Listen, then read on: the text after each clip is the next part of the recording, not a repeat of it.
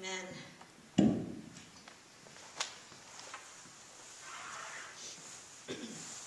Is that the cry of your heart tonight?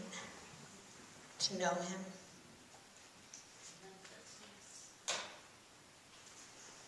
It's all about knowing him. Nothing's better than your presence, Lord. Oh, let us drink deep tonight of your presence. Let us drink deep of you tonight, Lord. Reveal your word to us tonight, Lord. Reveal your truth to us tonight, Lord. We want nothing less than your truth. And we want nothing more than your truth. We want you, Lord. We want to know what you have to say.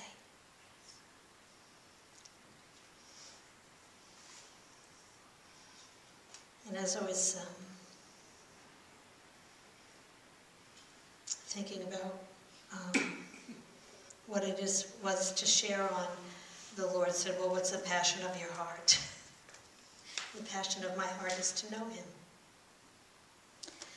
So the title of this message is Created in His Image.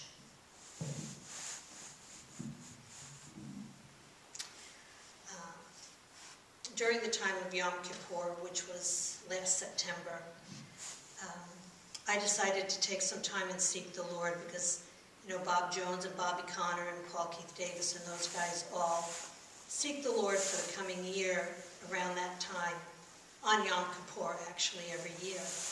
And they always encourage us to do the same thing, so I wanted to do that.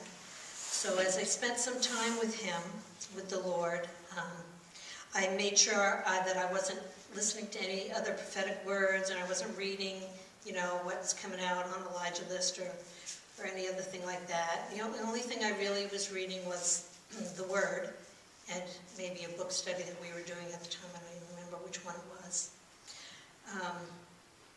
Because I wanted to hear for myself what the Lord was saying.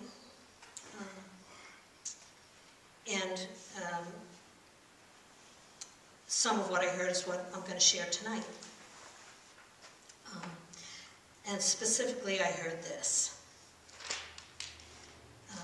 That God's people will begin to take on more fully his character, his likeness, reflect his light, walk in unwavering plumb-line truth, and live the crucified life. That's a pretty tall order right there. I'll put this someplace where it's... but it's about time that we stepped into that place as the church, as the body of Christ, into everything that Jesus gave his life for on the cross. So, Proverbs 23:23 says this, buy truth and sell it not, also wisdom and instruction and understanding. And many Christians don't want to know the truth because they'll be confronted with things that are going to challenge them. And they don't want to take up their cross because it's just too uncomfortable. It's just comfortable to stay right where we are. We don't want to face things in our own lives that need to be changed in order for us to look more like Christ.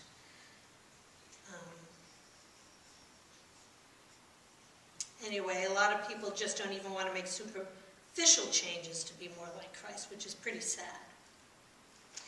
And the thing is, we don't automatically become like him when we're born again. We don't automatically have a renewed mind. We have to renew our minds. The Word tells us to renew your mind. So we have to continually make choices to walk in a manner that defines who we are as children of God. Because we are a people who are set apart. We're not of this world. Then I heard that his people will realize Christ in them, the hope of glory, and begin to access the treasures within and release Christ to the world. That's pretty good. And imagine if all the church walked in the fullness of Christ. Christ. What a different world we'd be living in right now. Even if half the church walked in the fullness of Christ. Then I heard this: be careful who and what you listen to, as there will be many who speak in half-truths, and there will be many who speak words that sound like wisdom, and many who will tickle your ears with what you want to hear.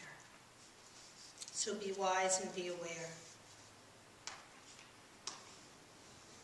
Colossians 2:8 says this: many persuasive arguments and clever words will try to entice you and lead you astray. Endless arguments of human logic, humanistic and clouded judgments based on the mindsets of this world system and not the anointed truths of the anointed one. So as the scripture says, we need to be wise as serpents and harmless as doves.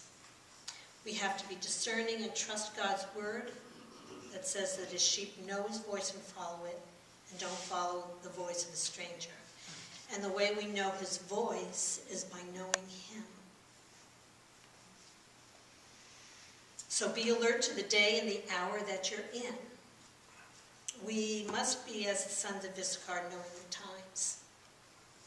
In Luke 2:56, Jesus said to the crowds gathered around him, when you see a cloud forming in the west, don't you say, a storm is brewing, and then it arrives? And when you feel the south wind blowing, say, a heat wave is on the way, and so it happens. What hypocrites! You are such experts at forecasting the weather, but you are totally unwilling to understand the spiritual significance of the time you're living in. It's critical to know the significance of the spiritual time that we're living in. Not only in the natural realm, but even more importantly in the spiritual realm. And we really need to be aware of our own spiritual state. Where are we spiritually? And are we working on it? We do need to be nurturing our spirit man. And we do that by being in the Word and exercising the gifts. So during this time, I've been in the book of Colossians for a couple of months, just reading it over and over again. And I couldn't seem to get out of it. And around the same time, our friends Debbie and Carol gave me this CD series by Graham Cook. And in the series, he talks about when God highlights a particular scripture and has you meditate on it for long periods of time. They call this an inheritance word. And what that means is that the word will set you up to discover what you're going to experience during the next stage of your journey of faith, which I thought was really cool. And that you need to take hold of it and make it a part of you, because that's what God is wanting you to do, make it a part of you. It's like you're eating the word by just reading it over and over and over again and making it a part of you. And Colossians is a book about the hope that lives within us, Christ in us, the hope of glory. It's a book that encourages us to access the treasures of our inheritance from the heavenly realms. It's about maturing in the rich experience of knowing God in fullness. Christ is our message, and revealing Christ is our message. It speaks of our union with him, and that his resurrection from the dead is our resurrection too. And it talks of our life union with Christ, and that the manifestation or word of God will live richly in us, flooding us with all wisdom, which sounds really good. But God wants us to take hold of these truths. He wants us to take a hold of all the truths in his word. And if he's highlighting anything to you in particular, I would really take heed to that and really meditate on it and eat it, because he wants to make that particular word at this particular season in your life a part of you. He wants you to just begin to live it and live in it. So it's no mistake that each of us is living during this time in history. God is very intentional. Acts 17:26 says this: "From one man he made every nation of men, that they should inhabit the whole earth, and he determined the time set for them and the exact places where they should live." The Passion Translation reads like this: "He sets the boundaries of people and nations, determining their appointed times in history." Cool, huh? We have an appointed time to us on earth, very specific and very intentional. God placed us in this time in history on the earth for a purpose. So know this: you were born for such a time as this. We were all born for such a time as this. There's a plan and a purpose for our lives on this earth at this time in the history of time. This alone should cause us to be in awe of God. So I believe one of the most important things we can do to be spiritually prepared and to fulfill the call on our lives is to become like the one in whose image we have been created. Jesus is returning for his glorious bride, one with whom he's equally yoked, a bride who has prepared herself and her bridegroom, for her bridegroom, and one who is like him in character and nature. In Revelation 19 speaks about that the bride makes herself ready, so we have to make ourselves ready.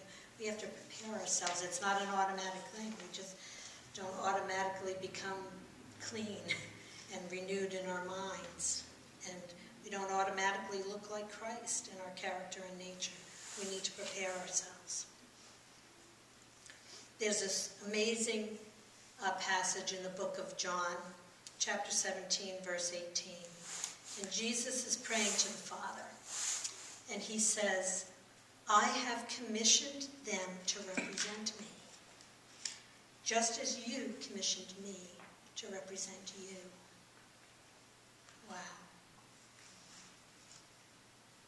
That's pretty amazing when you think about it. Jesus has commissioned us to represent him on the earth. That's pretty heavy.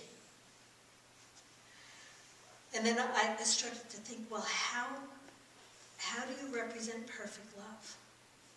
Because that's who Jesus is. He's perfect love. And the answer came back: you become like him. Hence, to know him and to become like the one in whose image we've been created.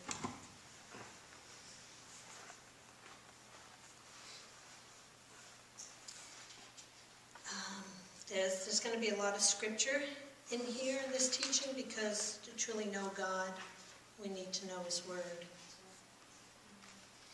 His word transforms us.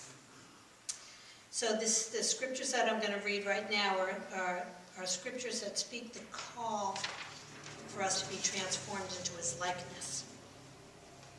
And the first one is actually the scripture that this England of Ministries is based upon, and it's Galatians 2:20.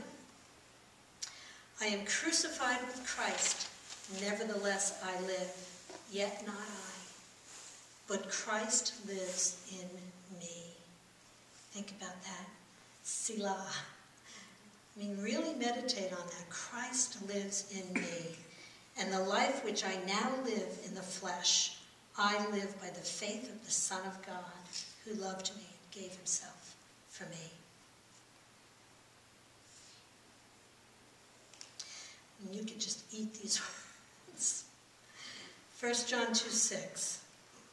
"The one who says he abides in him ought himself to walk in the same manner as he walked." Ephesians 4:23 and 24. "Be renewed in the spirit of your mind, and put on the new self, which, in the likeness of God, has been created in righteousness and holiness of the truth." All these speak of how we are to look like God, the one that we've been created to look like. Ephesians 5:1. Follow God and imitate his ways in everything you do, for then you will represent your Father and his beloved sons and daughters. Imitate him. And 2 Corinthians 3:17 and 18. Now the Lord is the Spirit, and where the Spirit of the Lord is, there is liberty. But we all, with unveiled face, beholding as in a mirror the glory of the Lamb, are being transformed into the same image, from glory to glory, just as from the Lord, the Spirit. So how much do we look like the Christ that lives in us? How much do we represent him in nature and in character? I'm serious. How much do we look like him? And how much do we work on it every day, on becoming more like him?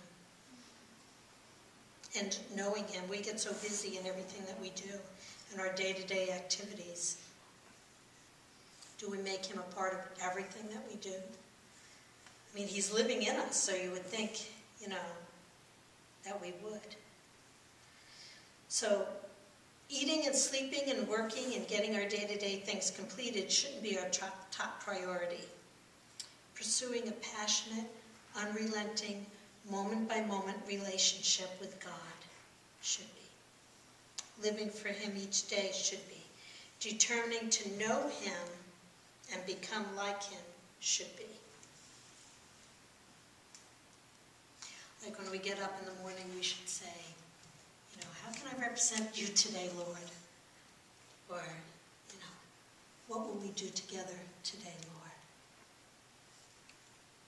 Not, I've got so much to do today. I got to get to work. I have an appointment. I have, I got to go grocery shopping. I got to do this. I got to do that. That shouldn't be what's on our minds when we get up. What can I do with you today, Lord? How can I represent you today? Because we're not of this world, so we shouldn't look like this world. We should be distinguishable as followers of Christ. We should look different. And, look different in how we act and what we do, the things that we do, and how we live our lives. But also, the more we become like him, the more light that comes from us. And people can see that light as well, They can see Christ in us coming out of our eyes. And we don't even have to say anything. That's how it should be. 2 Corinthians 2:15 and 16. We Christians have the unmistakable scent of Christ. I like that too. We smell like him.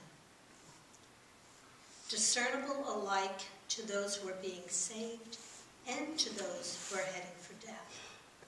To the latter it seems like the deathly smell of doom. To the former, it has the refreshing fragrance of life itself. I love that. We want to look like him and smell like him. We want to be identified with him. And at the end, I'm going to play a song that speaks to all of this. So how do we become more like him? Well, I just have a few points that the Lord gave me that we should focus on to become more Christ-like.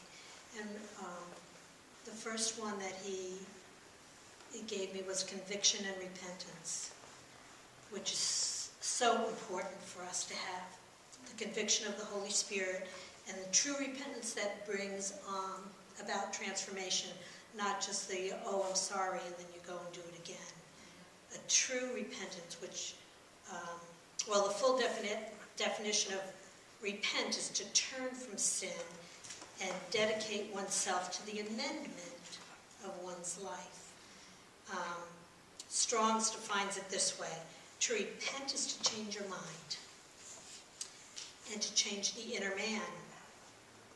Repentance is a sincere turning away in both the mind and heart from self to God. So that's true repentance. John 16:8, 16:8 says, when he, the Holy Spirit, comes, he will convict the world and show where right and wrong and judgment lie. He will convict them of wrong. So I would say that if we're not being convicted, we should be worried. We really need to, to be receiving the conviction of the Lord. We should desire and welcome the conviction of the Holy Spirit on our lives. It's not for condemnation, it's for correction, in order to become more like him. And we need to remember that his word says that he corrects those that he loves, those who belong to him. So we need to welcome it, even look for it. When you get that little nudge of something that you're doing might not be right, there you go. There's a conviction right there. So that conviction requires a response. How will you respond? We should join the psalmist in saying, search me, O God, and know my heart. Try me and know my anxious thoughts, and see if there be any hurtful way in me, and lead me in the everlasting way. So when we're convicted of sin in our lives and sincerely repent, the word says that he is faithful and just to forgive us our sins and to cleanse us from all unrighteousness. So being cleansed from unrighteousness brings transformation into our lives and brings righteous living. It's a choice that we make. So conviction and repentance, very important to become more Christ-like. Of course, Jesus didn't have to repent because he was sinless. And when we do repent and he forgives us and cleanses us, it says he forgets our sins. So no sense bringing them back up again.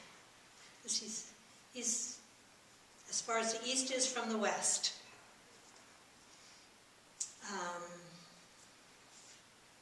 Another important point for Christ-likeness is to walk in the fear of the Lord. This one has been, the Lord has really been working with me on this one a lot. And I love it. I really do. There's not enough of it in the church today. People have this really casual relationship with the Lord. Bobby Connor puts it this way, that we are way too familiar with a God that we barely know. Because we become very familiar, we forget his awesomeness. What an awesome God he is. What a fearsome God he is. What a just and righteous God he is. He's tender and he's terrible. He's the lion and he's the lamb. Proverbs 1:7, and these are some scriptures now in the fear of the Lord, and there's a lot of them. The fear of the Lord is the beginning of wisdom. Fools despise wisdom and instruction. I don't want to be a fool. Psalm 111:10.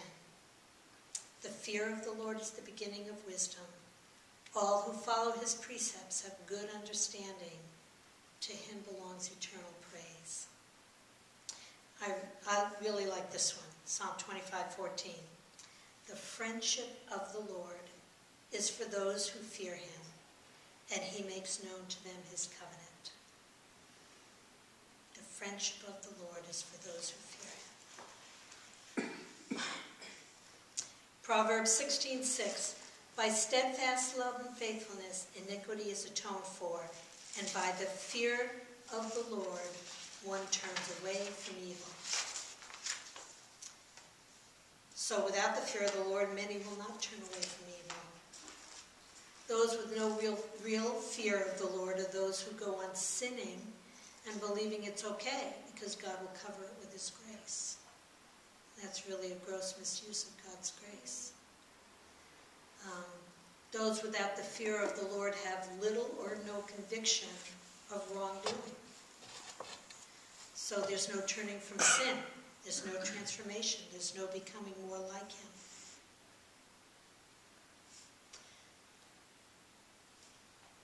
Psalm 34:9, fear the Lord, you his saints, for those who fear him have no lack. These are some really great promises. Proverbs 19:23, the fear of the Lord leads to life, and whoever has it rests satisfied. He will not be visited by harm. Psalm 147:10 and 11, his delight is not in the strength of the horse, nor his pleasure in the legs of a man, but the Lord takes pleasure in those who fear him, in those who hope in his steadfast love. So he takes pleasure in those who fear him. And lastly, Isaiah 11:3. And his delight shall be in the fear of the Lord. He shall not judge by what his eyes see, or decide disputes by what his ears hear. And this is actually speaking of Jesus, the root of Jesse. So, if his delight is in the fear of the Lord, how much more should ours be? And the fear of the Lord is not something where you feel like you have to hide when God approaches because he's a big, scary father. The fear of the Lord is more of an awe, a reverence, and an honoring of the Father. And I believe it's an honoring of things that he holds sacred to his heart, that we want to hold sacred to our hearts as well, to please him out of love, not fear. And I also think the fear of the Lord is where we recognize that this great God, the uncreated creator who created all things, the heavens, the earth, the cosmos, all of it, created us in his image.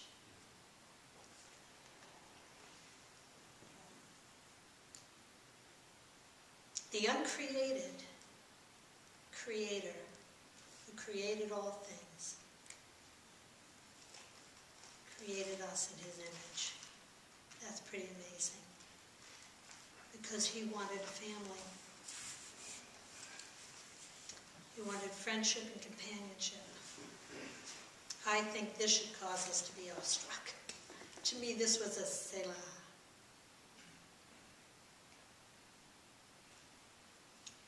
So the fear of the Lord. Very important for us to walk in that fear of the Lord. If you feel like you don't have it, ask for it. It's really important to have. And the third thing was to become like him, we need to know the Word because he is the Word. John 17:6b says, Jesus says that those that the Father has given him out of the world have fastened his word firmly to their hearts. And that's what we have to do, fasten the word firmly to our hearts. You have to eat it. It's got to become part of it. John 1:1, in the beginning was the Word, and the Word was with God, and the Word was God. So to know the Word is to know God, because he is the Word. Hebrews 4:12, for the Word of God is alive and active, sharper than any double-edged sword. It penetrates even to dividing soul and spirit, joints and marrow. It judges the thoughts and attitudes of the heart. So to be in the world will help us to recognize when we or others are operating out of the soul or spirit. and it helps us to discern even our thoughts and the attitudes of our hearts. It helps bring the conviction. James 1:22, do not merely listen to the word and so deceive yourselves. Do what it says. So we don't just read the word, but we live it. Ephesians 5:26 and 27. For he died for us, sacrificing himself to make us holy and pure, cleansing us through the showering of the pure water of the word of God. All that he does in us is designed to make us a mature church for his pleasure, until we become a source of praise to him, glorious in radiance, beautiful and holy, without fault or flaw, a bride fully prepared for him.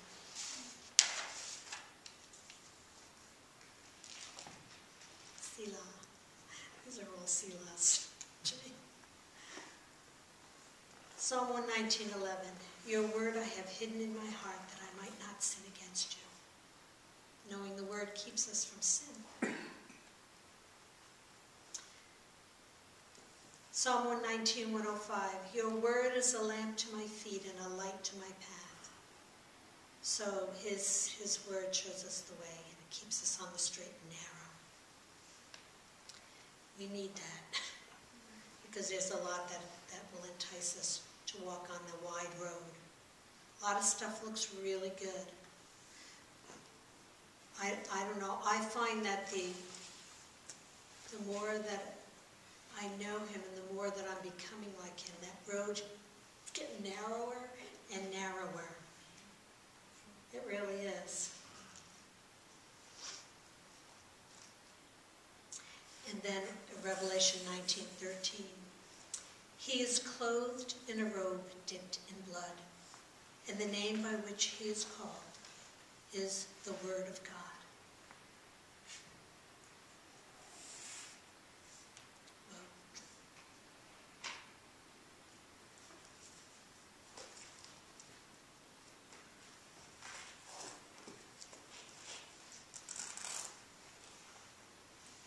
That was a Selah moment. To know him and become like him, we need to behold him in his word. We become like that which we behold. And we need to keep our mind on things above more than this world, because we're not of this world. And I can't say that enough. We're not of this world. We're not of this world. We're not of this world. We have to remember that we're not of this world. We live in this world. We're not of this world. I think that we've lived as a part of this world for so long. I think so many people have, that they've gotten lost in it. They've gotten lost in this world. They can't see the forest for the trees. They can't see heaven. They're our true home. The realities of heaven for us are so critical. And I heard Rick Joyner say just recently that the more the realities of heaven are to you, the less of a pull the world has on you. And I believe it's true. The more we become like Christ, the more we have our focus on heaven and on the Father, as he did. And the more real heaven becomes to us, and the less of a pull the world will have on us. And this is backed up in Scripture, Colossians 3:1-4. It says, Christ's resurrection from the dead is your resurrection too. This is why we are to yearn for all that is above, for that's where Christ sits, enthroned at the place of all power, honor, and authority. Yes, feast on all the treasures of the heavenly realm and fill your thoughts with heavenly realities and not with the distractions of the natural realm. So it's time for us to live more from that realm that we came from, and not so much according to the worldly realm. We have to keep it before us. John 17:1. Father, the time has come. Unveil the glorious splendor of your Son. And when I read this, what I heard is, I really believe that this year the Father is unveiling once again in a new and fresh way the glorious splendor of his Son for those who have eyes to see and ears to hear. I believe that as we read and seek him in his word, that it will be opened up to us and we'll be able to see him as we've never seen him before. He longs for that relationship. And he wants us to know him. I'm convinced of that. And I really feel that one of the greatest honors that we could give him is to return that hunger, is to have that same hunger for him and for relationship with him that he has for us.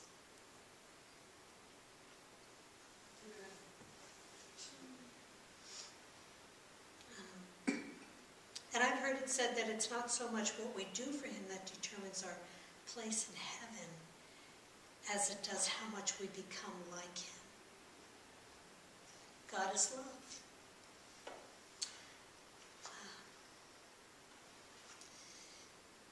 In this book by Patricia King, The Bride Makes Herself Ready, she's actually quoting Rick Joyner in here. She said, in Rick Joyner's book, The Final Quest, he envisioned various positions in heaven that were assigned to believers according to devotion and service. All who were in heaven were happy to be there, even the ones on the outer fringes. But many had remorse for not serving the Lord fully during their time on earth. They were positioned for eternity depending on the fruit of their lives while on the earth. And the bride's heart is revealed, tested, and proven while she's on the earth. So I started thinking about the fruit. Our place in eternity is determined by the fruit of our lives. And so I'm thinking, well, what's the fruit? Is it how many converts? How many mission trips we went on? What we've done, what works that we've done for the Lord. And this is what I heard. The Word of God says that the fruit is love, peace, patience, kindness, goodness, gentleness, faithfulness, self-control, love, joy, peace. That's the fruit. And because that's what Jesus looks like. He looks like all those things, and that's how we should live, and that's what we should walk in. And that's the fruit that we carry in. And seek first the kingdom of God and his righteousness. And all these things will be added to you. Everything else comes out of that we would do. But it's not the works that get us in closer to him.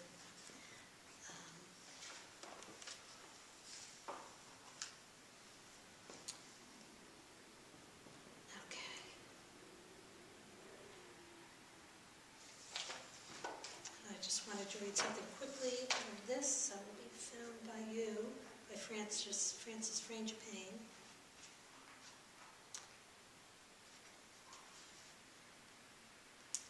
And I mean, his whole life is about Christ-likeness. That's what he lives for. And that's what he teaches, how to become like Christ. And just this little blurb, he said, even as we seek God for our needs and intercede for the needs of others, as God's seekers, our highest goal is to become Christ-like. Because we could do lots of things, but if we're a clanging cymbal, I guess, if we're not, if we don't move in love, and God is love, and become more like him. So Christ-likeness is our highest goal. So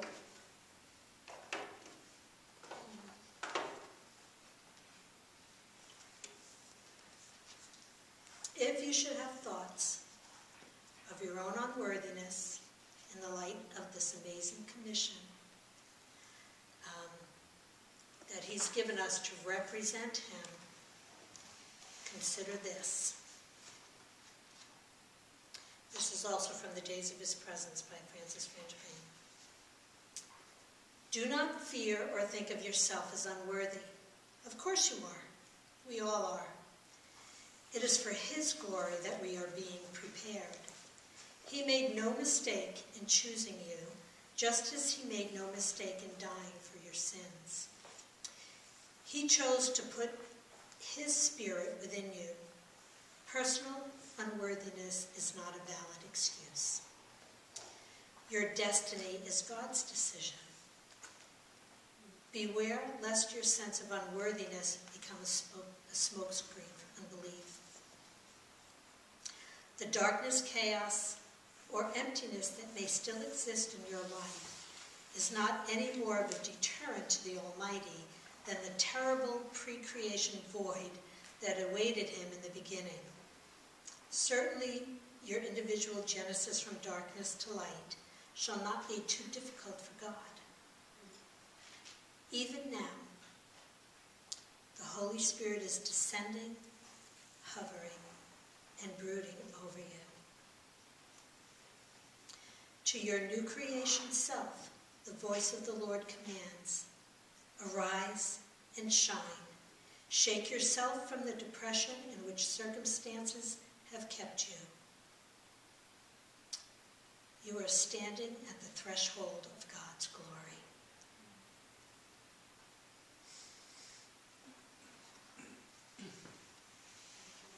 Amen. Amen. So are you determined to look like him? Smell like him?